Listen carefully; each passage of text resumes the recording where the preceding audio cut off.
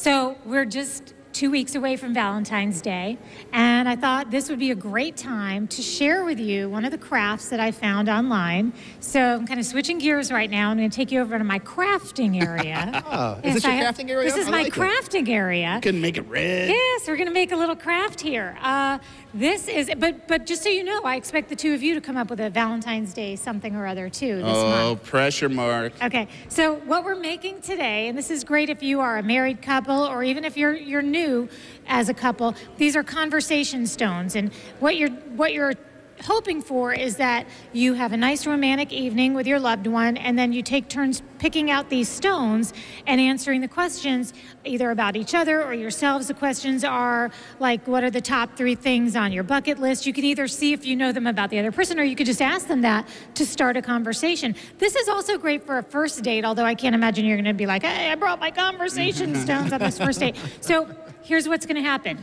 This is a template. There are also some empty circles on here too. If you go to our website, rivercitylivetv.com, we've got it for you to print out. Mark, can you cut a couple of those out? And Rance, you're going to get ready with the glue here.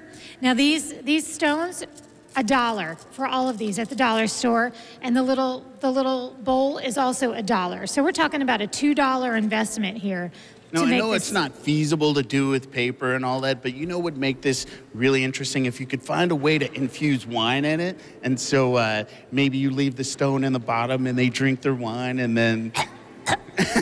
No, I think that's great. I'm not trying to choke anybody. Or if she's expecting an engagement ring and then she gets the stone. What's this? Will you marry me? Oh my gosh. Okay, I just changed everything. If you're getting ready to propose, you need to make one of these say, will you marry me? And then when she picks that one out. We make up good stuff right here on River City Live. Okay, so now Mark has cut this out, and then you're just, that's an interesting shape there. So then you're gonna glue it to the back here, and then eventually when that dries, you'll put glue over top of that so it's not so papery on the back.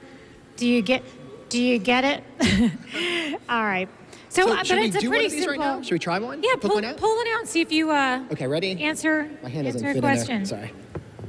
All right, so the stone I have is favorite restaurant. So what you're saying, this is basically a conversation starter to have. Yeah.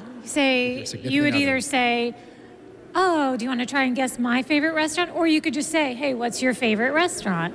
And that would be a good one. And then there are some other things you could put in here too, like most annoying habit, if you want to make it fun. But you could actually do this with friends and put some different questions in that are more like for your friends group. So, like I said, we've got... That'd be a good way to play the newlywed game too. It would be a great way to do that. So we've got the template up on our website, rivercitylivetv.com. Click on the As Seen on RCL tab. Stick around.